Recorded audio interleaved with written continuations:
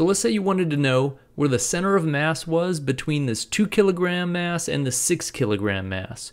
Now, they're separated by 10 centimeters, so it's somewhere in between them, and we know it's going to be closer to the larger mass because the center of mass is always closer to the larger mass, but exactly where is it going to be? We need a formula to figure this out, and the formula for the center of mass looks like this. It says the location of the center of mass, that's what this is. This XCM is just the location of the center of mass. It's the position of the center of mass.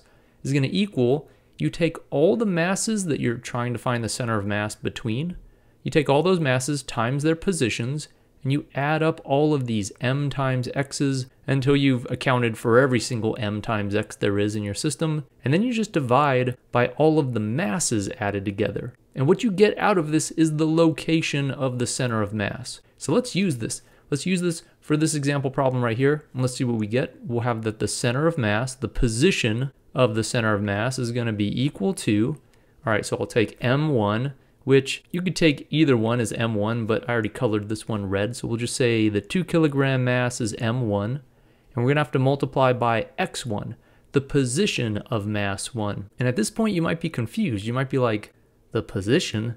I don't know what the position is. There's no coordinate system up here. Well, you get to pick. So you get to decide where you're measuring these positions from, and wherever you decide to measure them from will also be the point where the center of mass is measured from. In other words, you get to choose where x equals 0.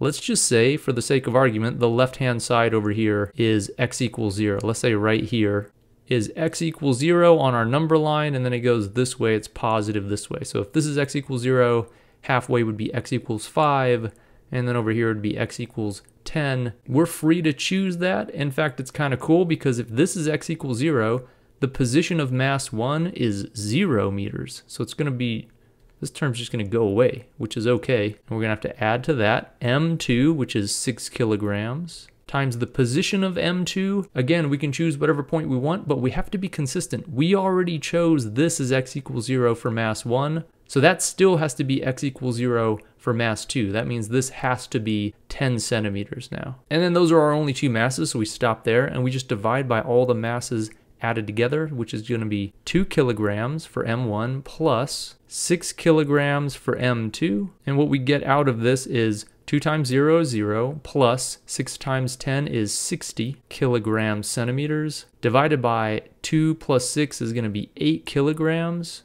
which gives us 7.5 centimeters. So it's going to be 7.5 centimeters from the point we called x equals 0, which is right here. That's the location of the center of mass. So in other words, if you connected these two spheres by a rod, a light rod, and you put a pivot right here, they would balance at that point right there.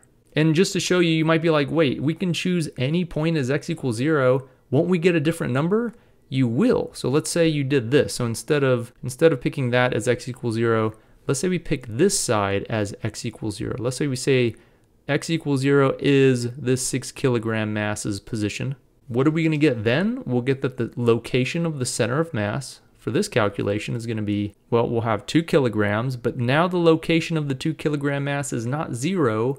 It's going to be, if this is 0 and we're considering this way as positive, it's going to be negative 10 centimeters because it's 10 centimeters to the left. So this is going to be negative 10 centimeters plus 6 kilograms times, now the location of the 6 kilogram mass is 0 using this convention, and we divide by both of the masses added up. So that's still 2 kilograms plus 6 kilograms. And what are we going to get? We're going to get 2 times negative 10 plus 6 times 0, well, that's just 0. So this is going to be negative 20 kilograms centimeters divided by 8 kilograms gives us negative 2.5 centimeters. So you might be worried. You might be like, what? We got a different answer. The location can't change based on where we're measuring from, and it didn't change. It's still in the exact same position because now this negative 2.5 centimeters is measured relative to this x equals 0. So what's negative 2.5 centimeters from here? It's 2.5 centimeters to the left, which, lo and behold,